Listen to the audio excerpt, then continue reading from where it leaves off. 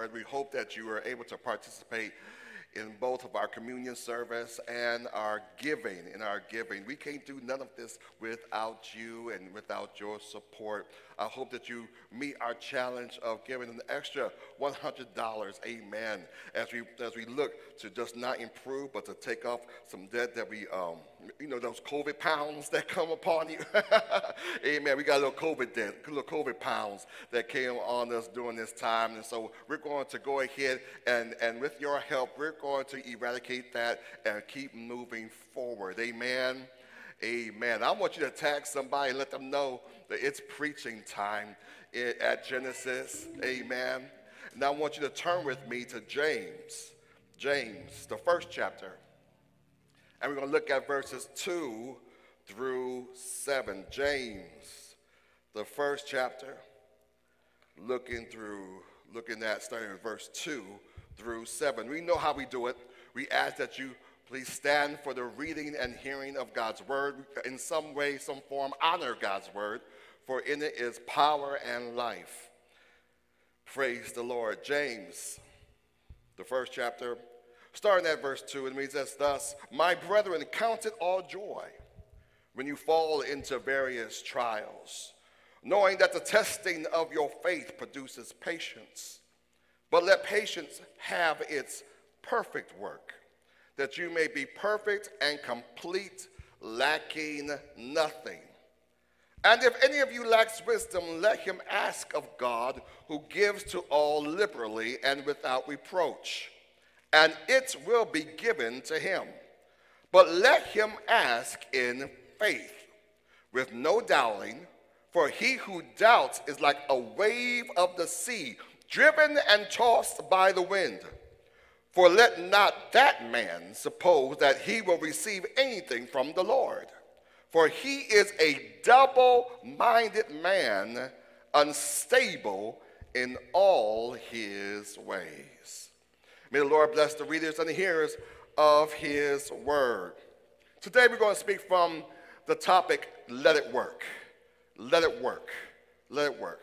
Let's pray. Father, we just thank you, dear God, for today. We thank you, Lord, for how you've already manifested your presence, dear God, through our praise and through our worship. Now, Lord, open the ears of those that need to hear this word from you, dear God.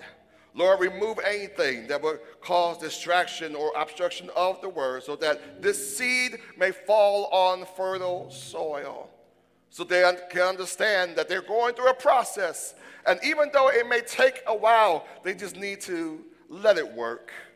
Let it work, because what's coming out of this process is something that their eyes have not seen, ears have not heard, that they could not even imagine. Something big is coming their way. And how, Lord, help us to just let them know and encourage them on today that if they just wait on you, it will be worth the wait. In Jesus' name I pray, amen and amen. Let it work. You may be seated in the sanctuary. The book of James is written by actually James' brother, his half-brother, who is at the time the leader of the Christian church in Jerusalem. The church is doing well and is doing not so good. It's doing well because it's going by leaps and bounds, but it's garnered some unwanted attention by the leadership at the time.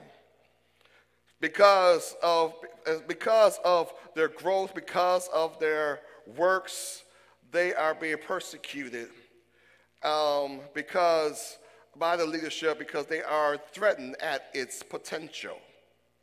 They're threatened not because of their resources, not because of their inner influence. Instead, they are threatened by where the church's power comes from, which is their faith and belief in the power of Jesus Christ, our risen Savior. You see, genuine, authentic faith will make folk take notice of you. Those who once ignored you and overlooked you will now say, there's something about you. Genuine faith will place a spotlight on you that will intimidate others because of the favor and the blessings that follows it. Faith, the substance of things hoped for and the evidence of things not seen, is always followed by favor.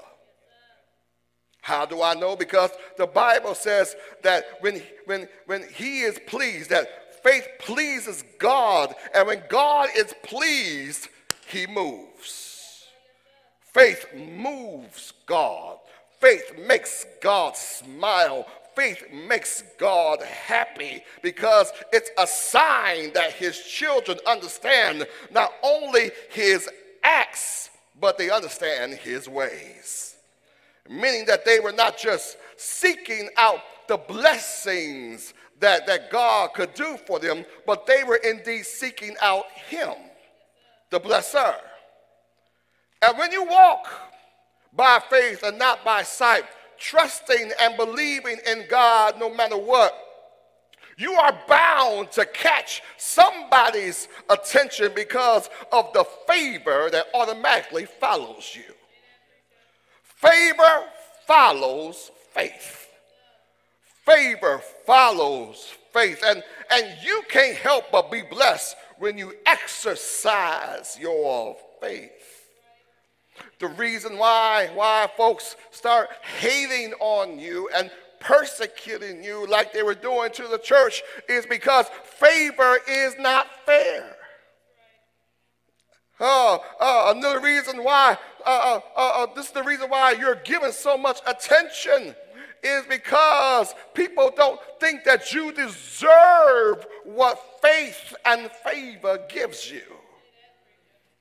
And now while everyone is given a measure of faith, favor, watch this, only comes to those who work their faith. In another chapter, or in the same chapter, faith, James talks about how faith without works is dead. So for those who are working their faith, you shouldn't be surprised when you start getting the side eye of those who don't work their faith.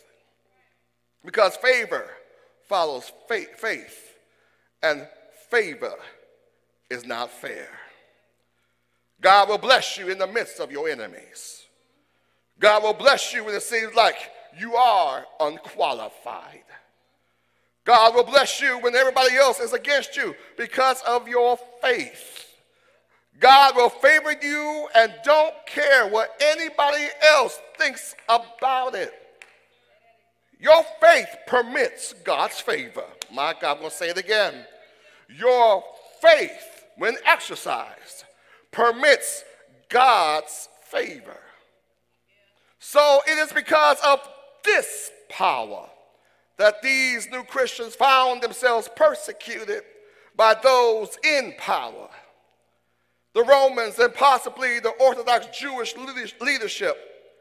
And James' message here is one that says that no matter what you do, don't lose your faith.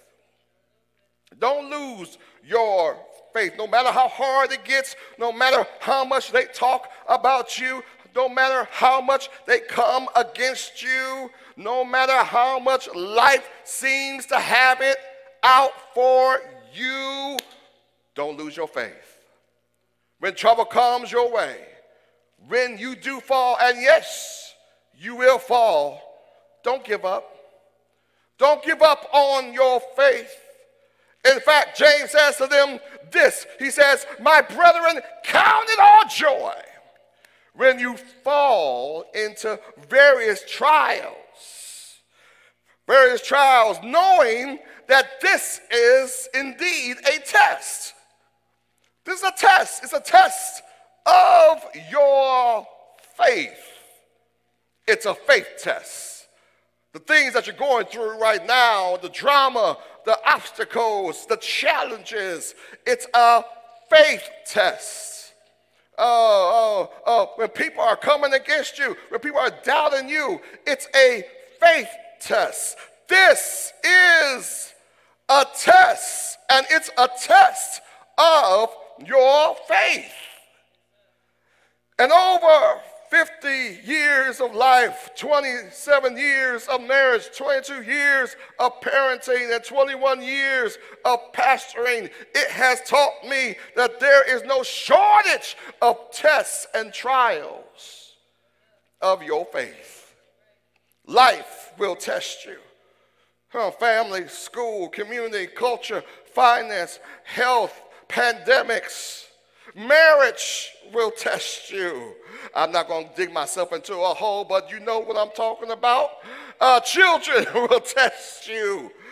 Terrible twos to arrogant adolescents to young adults that just know everything. They will test you. I love them, but they'll test you. Church folk will surely test you. One day they're with you, next day they're not. Oh, they'll test you. Life is full of tests. But James reminds us that these tests are not in vain. Knowing that the testing of your faith, it produces something. It produces something. And so he says, count it all joy, because God is not trying to destroy you, but he is preparing you by building up your faith. It's a faith test. And the goal is to build up your patience capacity. The goal is to build up your patience capacity. Let's look at the scripture. It says, my brethren, count it all joy when you fall into various trials, knowing that the testing of your faith produces patience. What is patience? It is the capacity to accept or tolerate delay, trouble, suffering without getting angry or upset. I'm going to say it again. It's the capacity to accept or tolerate delay, trouble, or suffering without getting angry or upset. Patience, it speaks to perseverance. It speaks to being steadfast. It speaks to composure, diligence, endurance, fortitude, grit, humility, moderation, persistence, poise, restraint. Patience, it speaks to your self-control, your tolerance, your backbone, your calmness, your consistency, your cool, your forbearance, your guts, your heart, your long-suffering, your moxie. It speaks to serenity, starch, stoicism, sufferance, toleration, even temper, intestinal fortitude, and your staying power. It's your level of capacity to deal with pressure. Can you deal with pressure? You really don't know the depth of your character until you see how you react under pressure. It's easy to be kind and gracious when everything is going well, but can you still be that way when life is seemingly going to hell in a handbasket and everybody knows it? James says to count it all joy, because the purpose of your test is to build you up, not tear you down. So understanding this, he advises in the next verse, verse 4. He says, even though this faith test is building up your patience, it's going to take some time. It's going to take some time. But let patience have its perfect work, that you may be perfect and complete, lacking nothing. We all have things that we are waiting for, promises from God that we know that are ours and are sure to come to pass.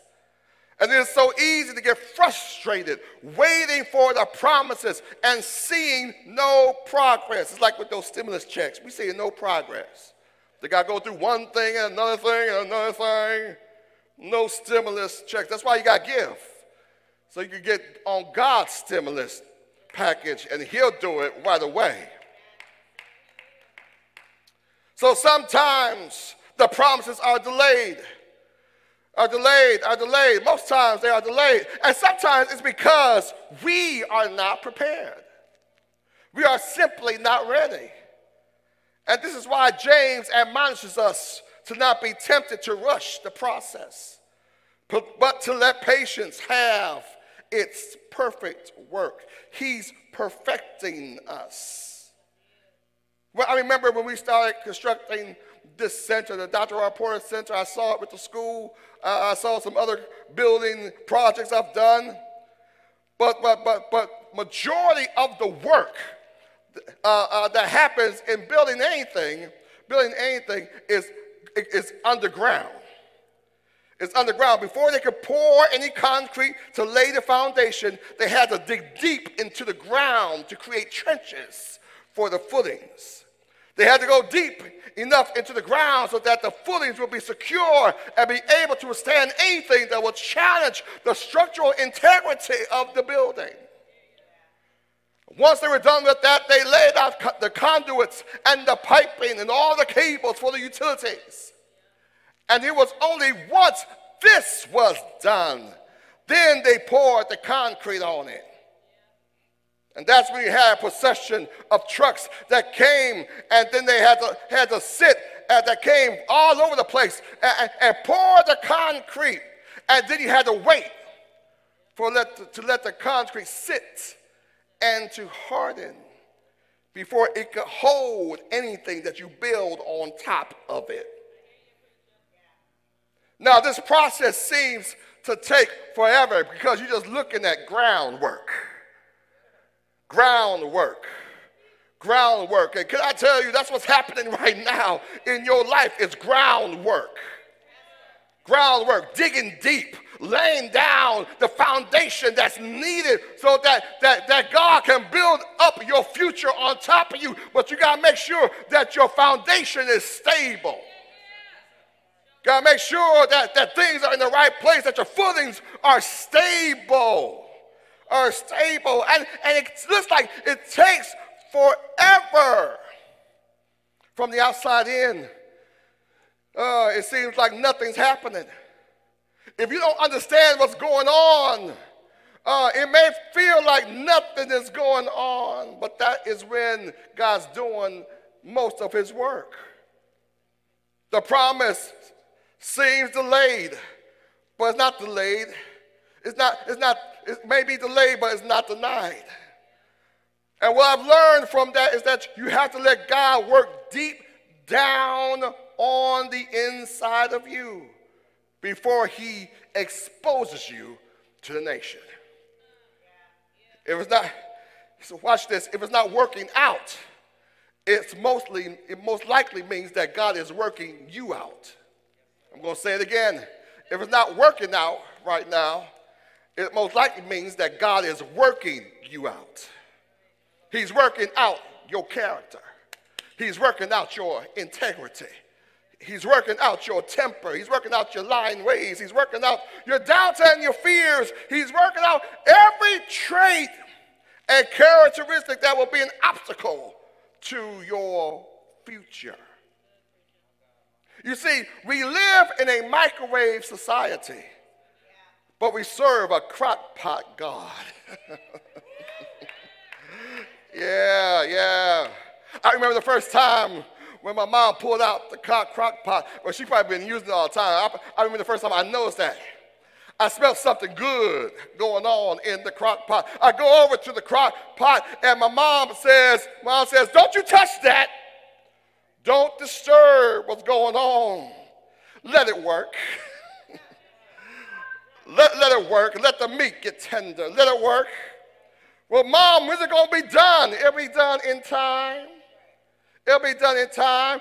An hour later, Mom, is it done yet? No, it's not done yet. Let it work. Let it work. And isn't that where we are right now? We're like children. We're so used to putting in the microwave, putting things in the microwave, hitting the button, and after a minute or 30 seconds or a couple of minutes, boom, it's hot, it's ready to go. But that's not how God works. God said, I got it in the crock pot. I got in the crock pot, I'm letting it be perfected.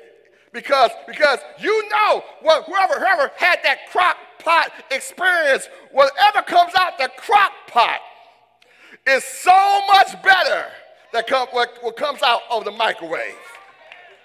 Oh, somebody help me out here.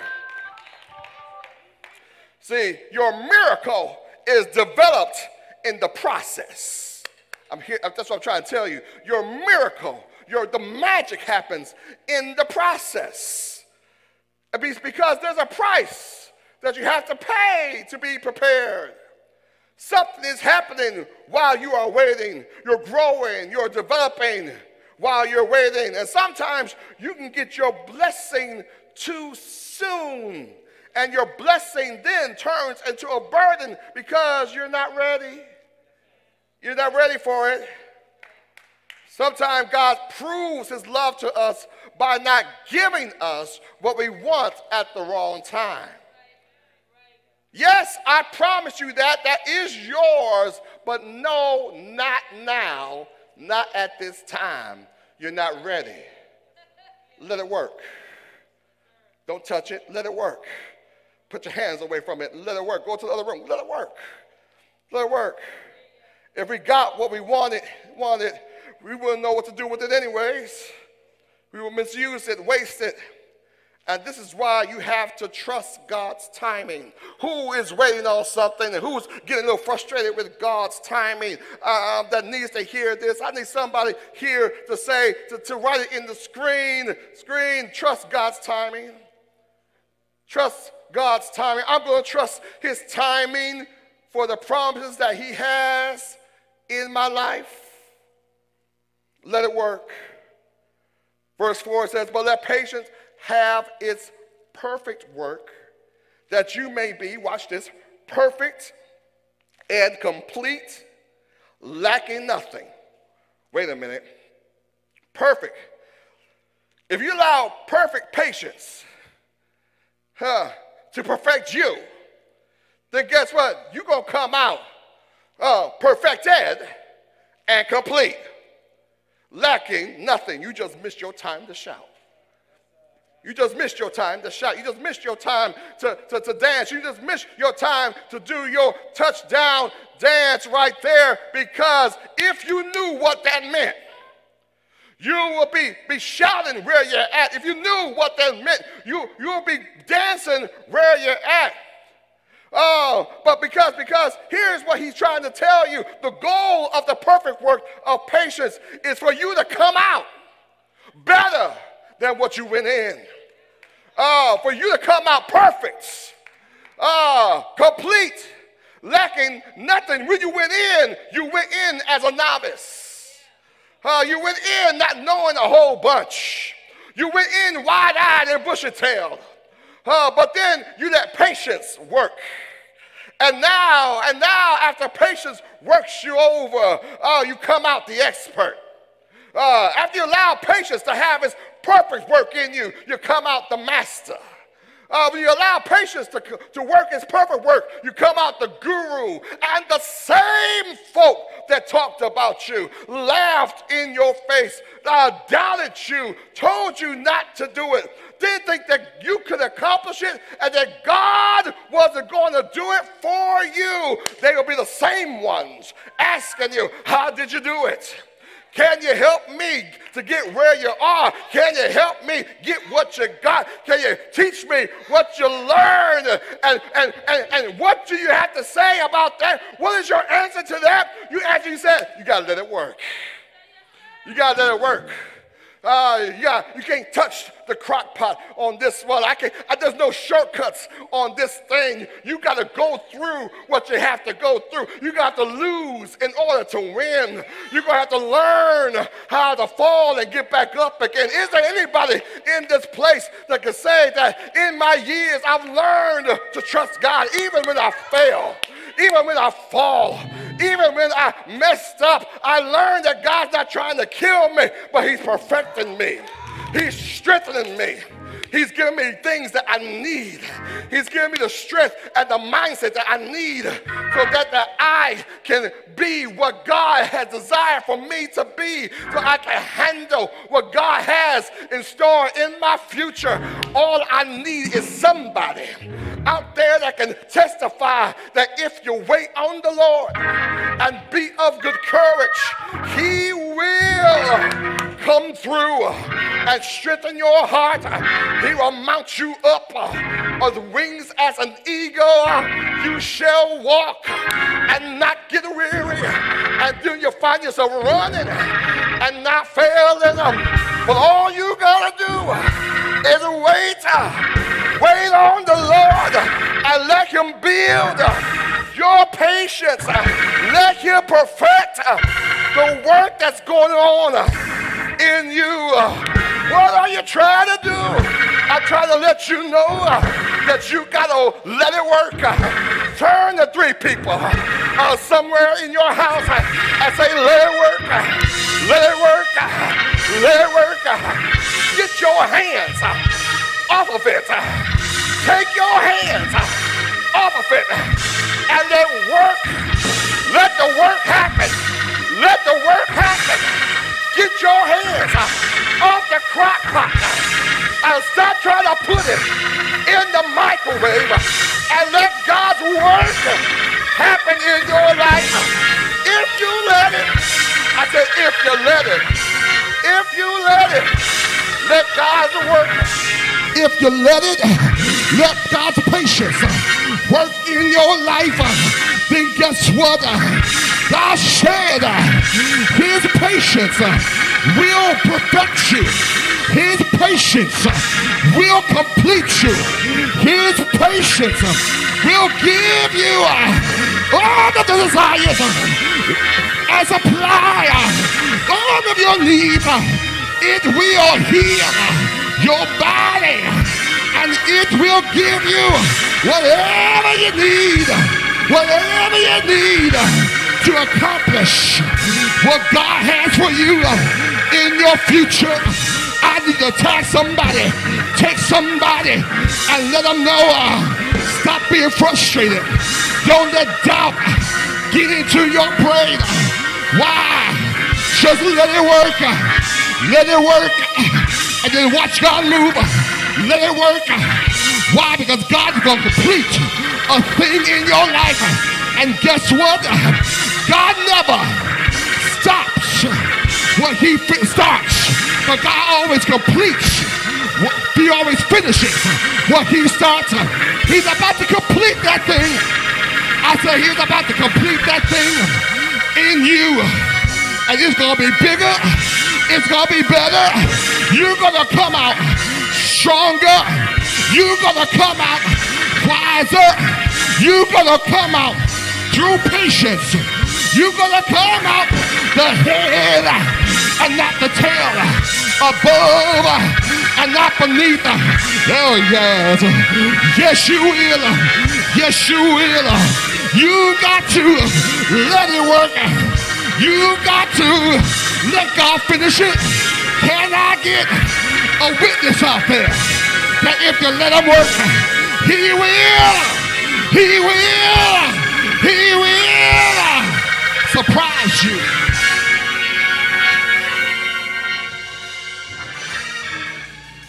I read somewhere that an elephant is pregnant for almost 2 years. The animal is so large. I know women, you was like, oh my God, 2 years. Whew, Father God. But the animal is so large that it takes this long for the elephant on the inside to develop. And watch this, elephants can only birth 1 elephant at a time. Listen here. In contrast, for you dog lovers, dogs are pregnant for only 63 days. After 2 to 3 months, they are able to have 5 to 8 puppies, a litter of puppies, right? Now imagine the conversation between the dog and the elephant. The dog says, I don't think you're pregnant at all. You don't even look like it. You was rotund before. You rotund right now. I can't see it. Huh? And over that 2-year period, the dog goes and gets knocked up and over and over again and comes back with 30 puppies. 30 puppies. And comes back with her litter, bragging to the elephant about her puppies. But the elephant says, that's okay, because what I'm carrying is not puppies. Somebody's gonna get that right there. But I'm carrying something big and unusual. I'm birthing an elephant. And I came here today to stop by and let you know that what you're carrying is not puppies. You ain't carrying something small. You ain't carrying something common, but you're carrying something unusual. What you are carrying is something big. It's something that eyes have not seen and ears have not heard. Don't you get discouraged because it's taken you so long to birth out your dream. Don't you get discouraged because it's taken you so long to make things happen. It just means that it's going to be what you are birthing is bigger and better than what you think. These are not puppies. You're about to birth an elephant. Somebody say, get ready. Get ready. I'm birthing something big in 2021. You're about to give birth to something big, elephant-like, gigantic. You're about to give birth to something that people cannot ignore. And the reason it's taking longer and more work than you thought is because the blessing that is being perfected through patience is going to be perfect. It's going to be complete, and it's going to lack nothing. It will lack nothing. Let me drop hold to that right there. It will lack nothing. What you're about to give birth to shall lack nothing, but it shall have everything that you need, everything that you desire, everything that you were promised. It will lack nothing, but it shall come out complete and perfect. Somebody say bigger. Somebody say greater. Somebody say extraordinary. That's what God is doing in your life. Something extraordinary, something big, something great, something uncommon. It's elephant big. And all you gotta do is let it work. Let him work. Let him work it out in your family. Let him work it out in your church. Let him work it out in your school. Let him work it out in your money. Let him work it out in your body. Let him work. Let him work. Let him work. And watch him do just what he said. He said. He said he's going to do. I've seen him do it. I've seen him do it. I've seen him work it out. I've seen him giving me things I could not see. He said, if you wait to court, you're not going to get puppies, but you're going to get elephants. Eyes have not seen, ears have not heard. Woo! Somebody say yes. Somebody say yes. Somebody say yes. Oh, yes. Oh, yes. I'm starting to feel good right now. Maybe it's my church. I'm starting to feel good right now. But I'm here to let you know that God will do just what he said. He said he will make your enemy your footstool. He will prepare a table in front of them. Yes, he will. Yes, he will. Can I get a witness?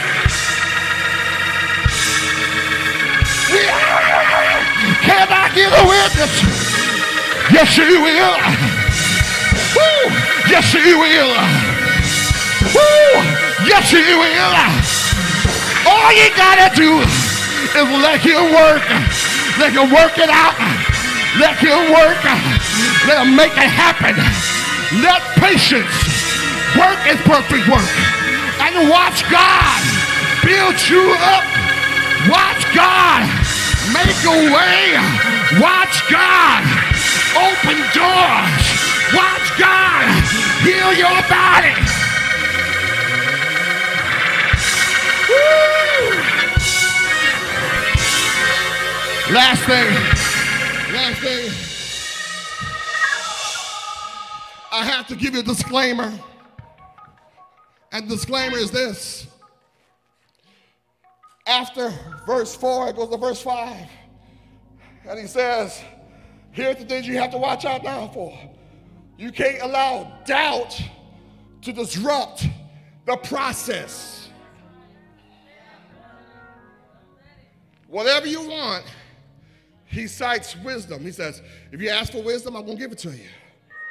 I'll give it to you freely, abundantly. Parents, if you want it, I'll give it to you. But don't you ask doubting. Oh, because your doubt will disrupt the process, the patience process. Huh? So here's the thing. He says doubt leads to double-mindedness. And I have a sense that this is where many of us have struggled because we want to believe God. We truly do. We want to believe God, but then our eyes betray what we believe. And so we get caught up in what we see and start doubting God. And even while we're praying, watch this. Even while we're believing, even while we're asking God for the thing that we most desire, we can have doubt creep in. And it says here, for any man or woman that allows doubt to creep in, warning, for your doubt will cause you to be double-minded and unstable in your ways.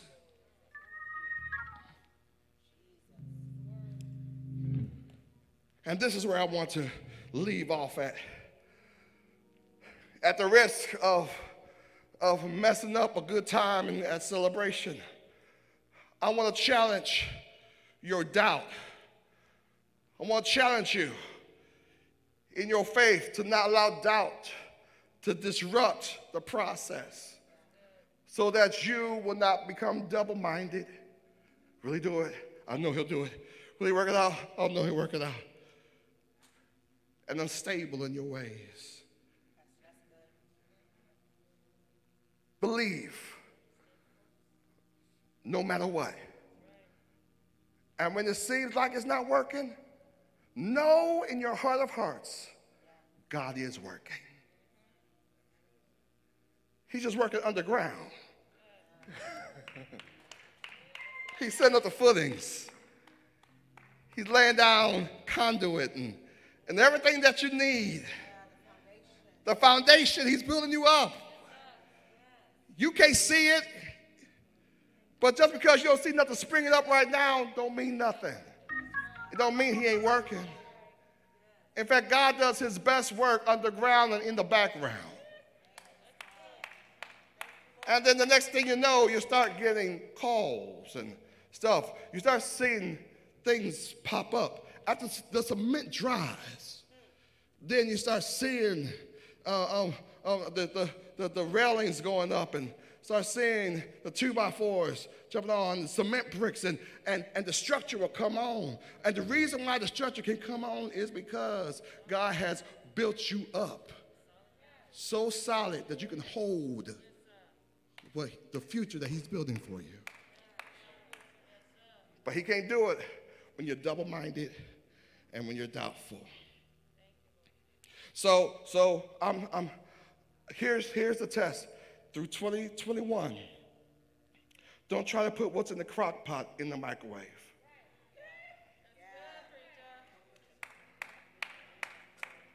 Keep your hands off it. Let it work.